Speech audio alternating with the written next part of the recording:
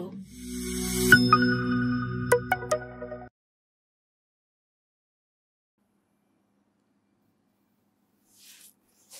Okay, ચાલો next લઈશું 28માં MCQ 28. શું રકમ આપી છે જો કે જો થીટા બરાબર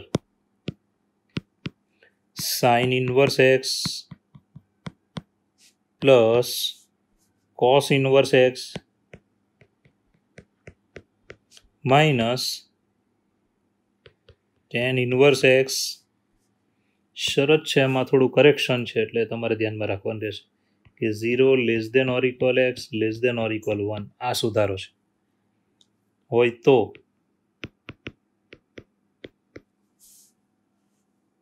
થીટા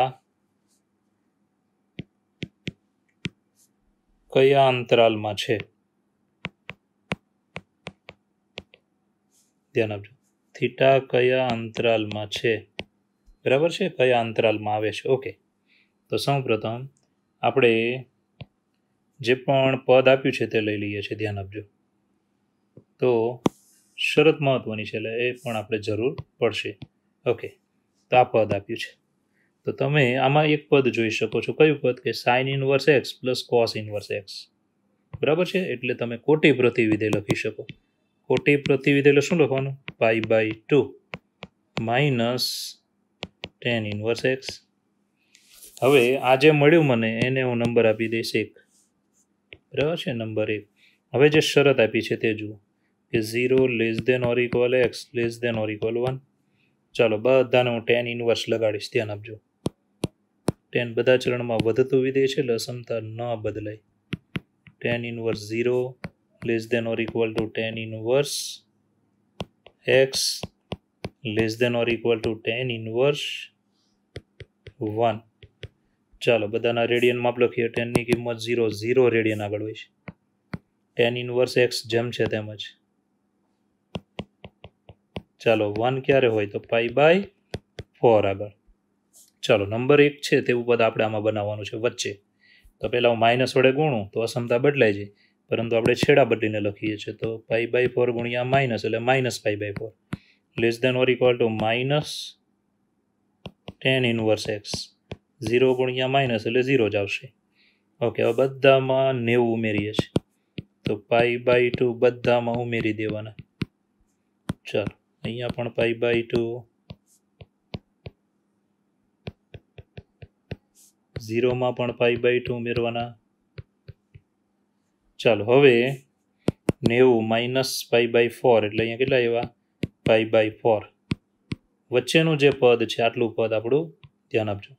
આ પદ તે છે નંબર 1. હવે નંબર 1 પ્રમાણે શું લખવાનું? થીટા અને છેલ્લું π/2. તો આ જે આવ્યો તે આપણો જવાબ છે કે થીટા કેવો છે? તો 45 થી 90માં છે, જે જવાબ છે આન્સર નંબર 4. ચોથો જવાબ છે. જુઓ તો મિત્રો ફરી વખત એકવાર જુઓ. તમને એક થીટા બરાબર પદ આપ્યું છે અને શરતમાં થોડું કરેક્શન હતું તે ધ્યાનમાં રાખજો. ઓકે, હવે તમે ખોટી પ્રતિવિધેય અહીંયા લખી શકો કે sine inverse plus cos inverse x બરાબર π/2. Okay, number 1.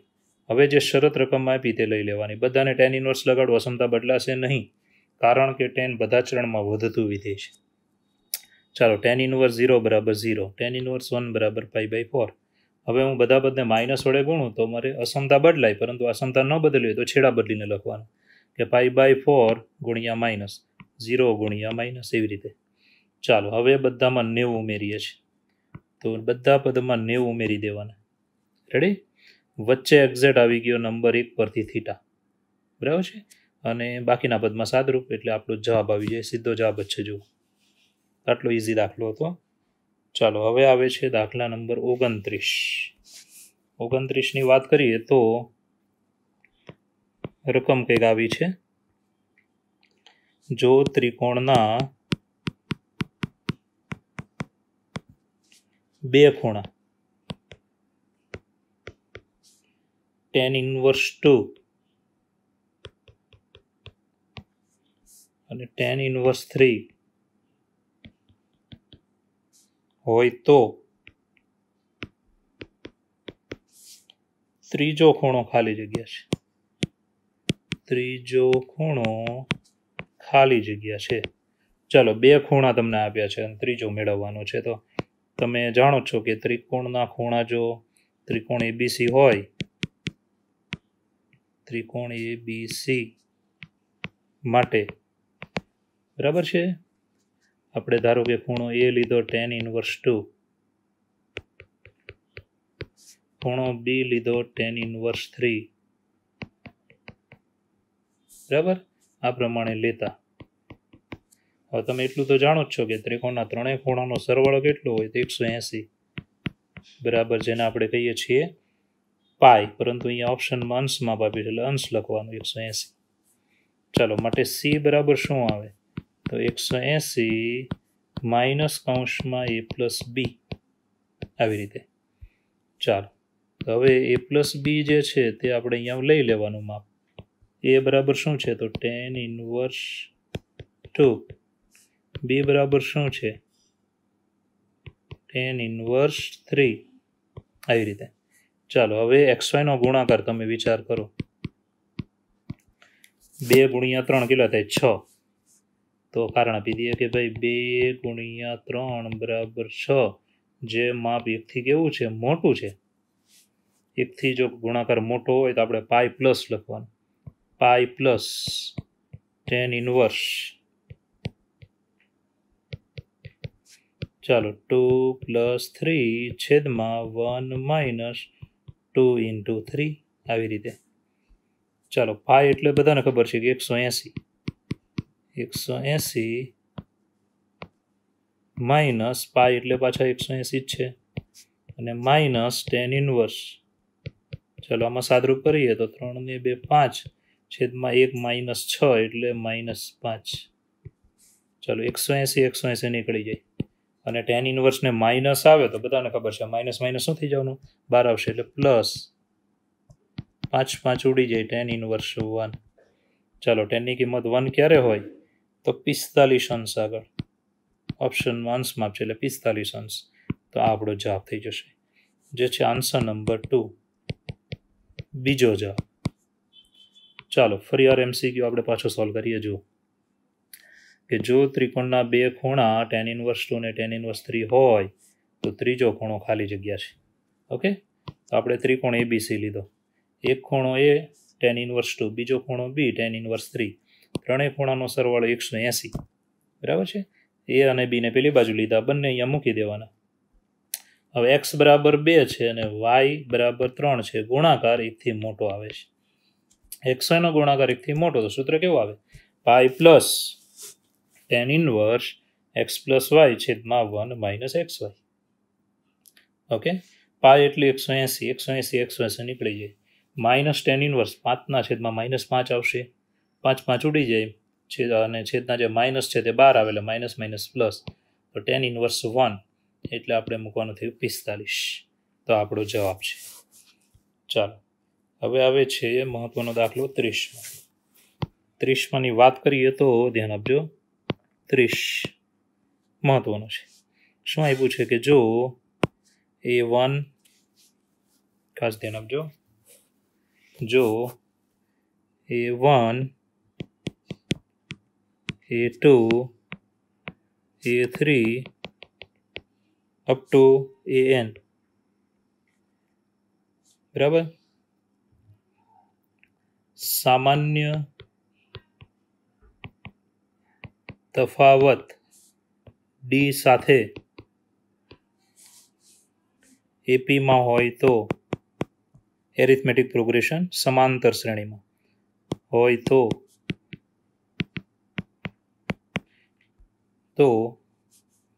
tan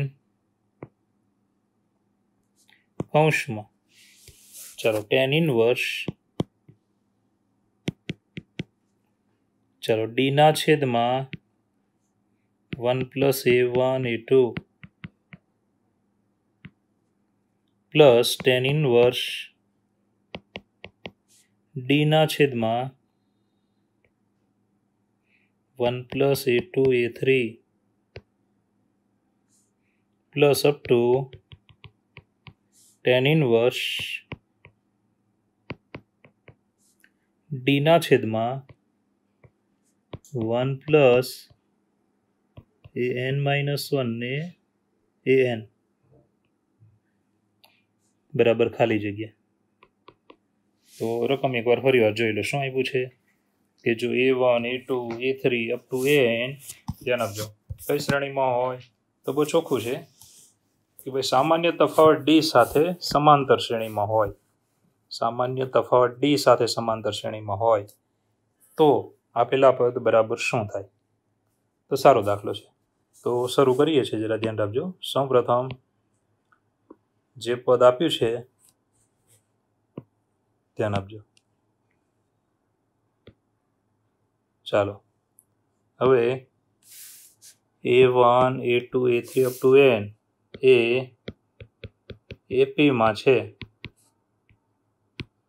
તથા સામાન્ય તફાવત ડી છે. ઓકે, માટે આપણે શું લખી શકીએ? તો આના પરથી એવું લખી શકાય કે માટે બીજું પદ માઇનસ પહેલું પદ ઇઝ ઇક્વલ ટુ ત્રીજું પદ માઇનસ બીજું પદ is equal to dash dash dash ધ્યાન આપજો ઇઝ ઇક્વલ ટુ છેલ્લું પદ માઇનસ છેલ્લેથી બીજું પદ. આ બધાનો સામાન્ય તફાવત ડી થાય. તો આ પદ આપણે લખી શકીએ. બરાબર. હવે આપણે જેની કિંમત લાવવાની છે તે, તો સૌપ્રથમ છેદમાં જેવા પદ છે ને ક્રમ તે પ્રમાણે ઉપર ડીની કિંમત આપણે લઈશું.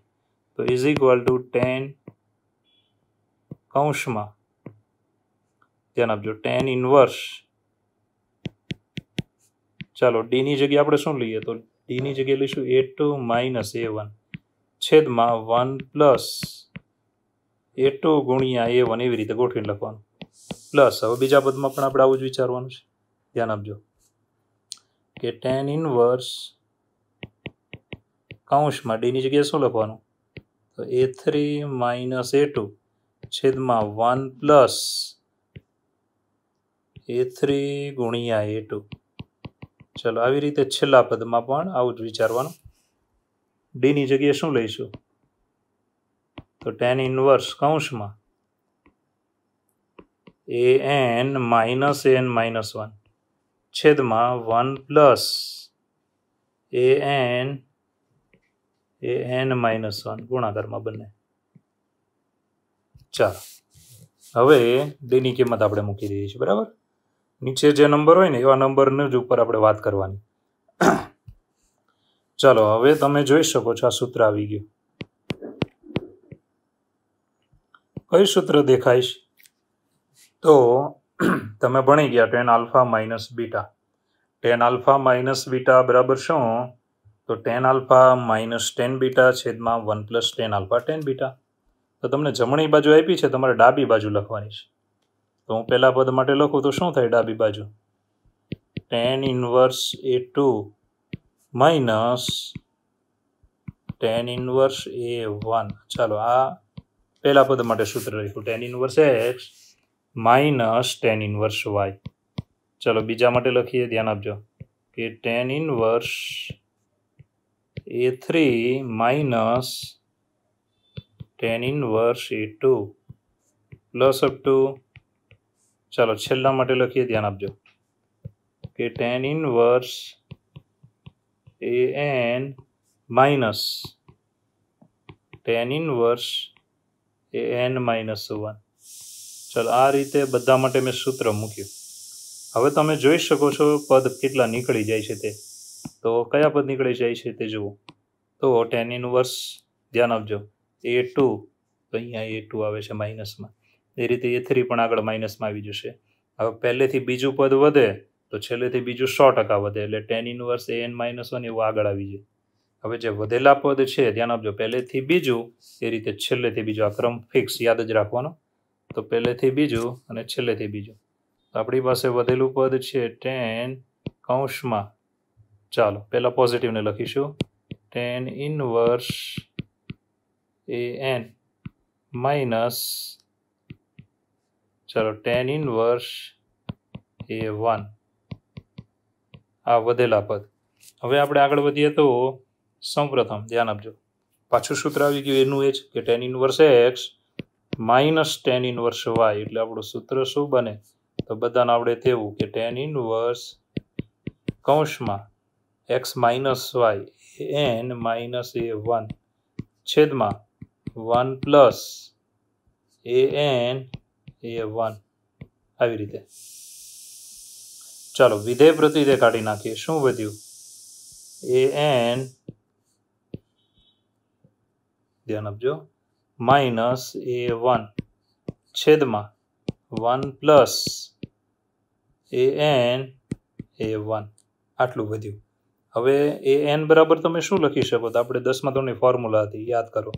tn બરાબર a પ્લસ સમાંતર શ્રેણી માટે n માઇનસ 1 ઇન્ટુ ડી.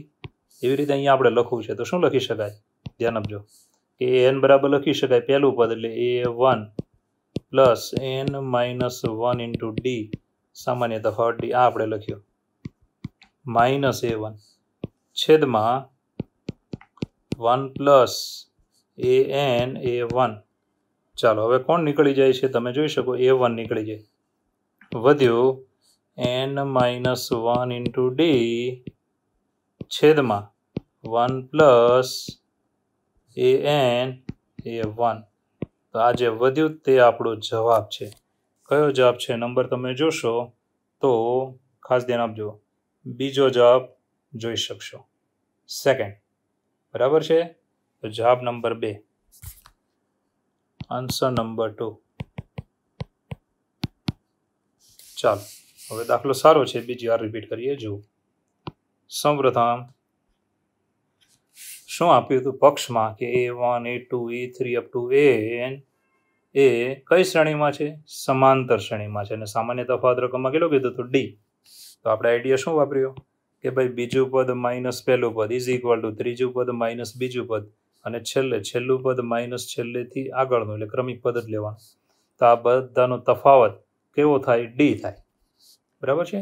હવે સવાલ કે જેમાં અંશમાં તમને ડી દેખાય છે, બરાબર, એ ડીની જગ્યાએ નીચે જે ક્રમના પદ છે તેની જ બાદબાકી આપણે ઉપરથી પક્ષ તરીકે વાપરી શકો, તો જ દાખલો આગળ ચાલશે. તો આપણે આ રીતે મૂક્યું, ડીની જગ્યાએ a2 minus a1 a3 minus a2 an minus an minus 1. હવે આ સૂત્ર આવી ગયું કે tan inverse x minus y છેદમાં 1 પ્લસ xy બરાબર શું? તો બરાબર આવે tan inverse x minus tan inverse y. એ રીતે આ બીજામાં મૂકવાનું, એ રીતે આપણે છેલ્લામાં મૂકવાનું, tan inverse x minus tan inverse y. હવે જે પદ નીકળી જાય તે તમે જોઈ શકો. પહેલેથી બીજું વધે તો 100% છેલ્લેથી બીજું વધે, બાકી બધા નીકળી જાય. ચાલો પોઝિટિવને આગળ લખવાનું. આ પદ પોઝિટિવ છે અને મેં આગળ લખ્યું, આ નેગેટિવ છે અને પાછળ લખવાનું. હવે ફરીવાર સૂત્ર મૂકું છું, tan inverse x minus tan inverse y બરાબર શું? તો tan inverse x minus y છેદમાં 1 પ્લસ xy. ઓકે, વિધેય પ્રતિવિધેય નીકળી જાય તો વધેલું પદ આટલું છે. હવે તમે એનમાં પદની ફોર્મ્યુલા મૂકી શકો. અહીંયા પ્રથમ પદ કેટલું આવ્યું હતું? તો a1, તો a1 લેવાનું. a1 નીકળી જાય. વધ્યું શું? તો સીધો આપણો જવાબ જ વધશે. ચાલો ત્રીજી વખત જોઈ લો, એકવાર નજર ફેરવામાં.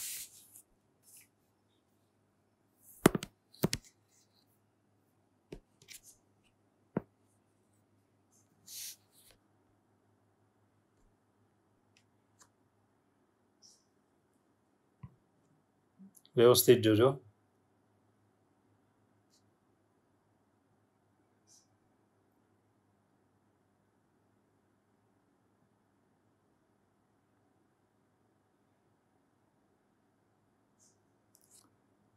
ચાલો હવે આવે છે દાખલા નંબર 31. ધ્યાન આપજો, સારો દાખલો છે. 31મો દાખલો JEE માટે ખાસ મહત્વનો છે, ધ્યાન આપો. સૌપ્રથમ એની રકમની વાત કરીએ, 31. ચાલો જે આપી છે આપણને ધ્યાન આપજો કે સમેશન r બરાબર 0 થી ઇન્ફિનિટી, r બરાબર 0 થી ઇન્ફિનિટી tan ઇનવર્સ કૌંસમાં 1/1 પ્લસ r સ્ક્વેર અને બરાબર ખાલી જગ્યા. બરાબર છે? 1 પ્લસ r સ્ક્વેર બરાબર શું છે? ખાલી જગ્યા. તો સૌપ્રથમ વિચારો તમે, તો ખાસ ધ્યાન આપજો. તો આપણને શું વિચાર આવે તો વિચાર એવો આવવો જોઈએ કે ટેન ઇનવર્સ વાળું પછી ત્યાં સૂત્ર બનવું જોઈએ. આ સૂત્ર બનાવવા માટે તમારે કેવો વિચાર કરવાનો તો જરાક ધ્યાન આપજો. સૌપ્રથમ રકમનું પદ સમેશન આર બરાબર 0 થી ઇન્ફિનિટી. હવે ટેન ઇનવર્સ વાળું કોઈ પણ સૂત્ર બનવું જ જોઈએ, નહીં તો દાખલો આગળ ચાલશે નહીં. તો આપણે શું કરીએ છીએ તો છેદમાં આર પ્લસ આર સ્ક્વેર છે ને, એમાંથી હું આર કોમન લઈ લઉં છું. અંદર વધ્યું 1 પ્લસ આર, આવી રીતે. હવે તમારે જે આર ઇન્ટુ 1 પ્લસ આર છે ને એવું પદ ઉપર મૂકવાનું, બરાબર, અને સૂત્ર બને એ રીતે જ મૂકવાનું. તો આપણે આને આમ લખીએ કે 1 પ્લસ આર અને માઇનસ આર. હવે તમે વિચારી શકો છો કે આર આર અંશમાં નીકળી જાય, 1 હતો જ. હવે તમારું સૂત્ર પણ બની ગયું. જુઓ કે tan inverse x minus Y છેદમાં 1 પ્લસ એક્સ વાય. ફરીવાર સૂત્ર કયું બન્યું? Tan inverse x minus Y છેદમાં 1 પ્લસ એક્સ વાય. એટલે આપણે શું લખી શકીએ? Tan inverse x minus tan inverse Y. ચાલો, સૂત્ર બની ગયું છે, ધ્યાન આપજો. સમેશન આર બરાબર 0 થી ઇન્ફિનિટી. અહીંયા સૂત્ર પ્રમાણે લખીએ તો tan inverse 1 plus R minus tan inverse R. ચાલો, હવે આ સમેશન કેન્સલ કરીએ તો સરવાળાનો સંકેત. પહેલાં 0 લેવાનો, બંનેમાં મૂકવાના, પછી સરવાળો, પછી આર બરાબર 1 લેવાનો, આર બરાબર 2 અપ ટુ ઇન્ફિનિટી. ચાલો, હું મૂકું છું. પહેલાં હું મૂકીશ 0, તો આરની જગ્યાએ જો 0 લેવામાં આવે તો અહીંયા વધે ટેન ઇનવર્સ 1. ચાલો, બીજા પદમાં આરની જગ્યાએ 0 તો ટેન ઇનવર્સ 0. ચાલો, હવે આપણે લઈશું આરની જગ્યાએ 1 બંનેમાં, તો 1 અને 1 કેટલા થાય? તો બધાને આવડે 2. પછી બીજું પદ આરની જગ્યાએ 1. ઓકે, આવી રીતે આગળ વધીએ તો હવે પ્લસ આરની જગ્યાએ હું લઉં છું 0 લીધો, 1 લીધો, હવે લઈએ 2. તો ટેન ઇનવર્સ, ચાલો 2 ને 1 કેટલા થઈ ગયા? 3, minus tan inverse 2 plus up to, ચાલો હવે લઈએ છીએ ઇન્ફિનિટી. તો tan inverse 1 plus infinity minus tan inverse infinity, આવી રીતે. ચાલો, બધા પદ કમ્પ્લીટ થઈ ગયા છે. હવે આપણે જોઈએ તો જે નીકળી જતા ને તેને કાઢી નાખવાના. ટેન ઇનવર્સ 1 નીકળી જાય, ટેન ઇનવર્સ 2 નીકળી જાય, ટેન ઇનવર્સ 3 આગળ આવશે. હવે તમારે મગજમાં આ વાત રાખવાની છે, બેસાડી દેવાની, કે જો પહેલેથી બીજું પદ વધે તો 100% છેલ્લેથી બીજું વધે, બાકી બધા નીકળી જવાના. આ પણ આગળ નીકળી જશે. તો પહેલેથી બીજું, છેલ્લેથી બીજું, આ મોઢે રાખવાનું. જો આ પહેલેથી બીજું વધ્યું તો છેલ્લેથી બીજું 100% વધે. ચાલો, 2 વધેલા પદ આપણે લખીએ છીએ, તો એમાં પોઝિટિવને આગળ લખવાનું કે tan inverse 1 plus infinity minus tan inverse 0. હવે ઇન્ફિનિટીમાં 1 ઉમેરો તો ઇન્ફિનિટી જ રહી. ટેન ઇનવર્સ ઇન્ફિનિટી, ટેનની કિંમત 0 0 આગળ. ચાલો, ટેનની કિંમત ધન ઇન્ફિનિટી π/2 આગળ. તો આપણો જવાબ આવશે π/2, જે છે આન્સર નંબર 4, ચોથો જવાબ.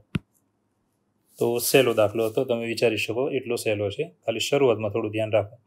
ચાલો, ફરી આ રિપીટ કરીએ. જુઓ કે આવું પદ જ્યારે પણ જોઈ જાઓ ત્યારે તમારે આવા જ ભાગ પાડવાના. પહેલાં તો આર પ્લસ આર સ્ક્વેર તમને દેખાય ને ત્યાં તમારે આર કોમન લઈ લેવાનો.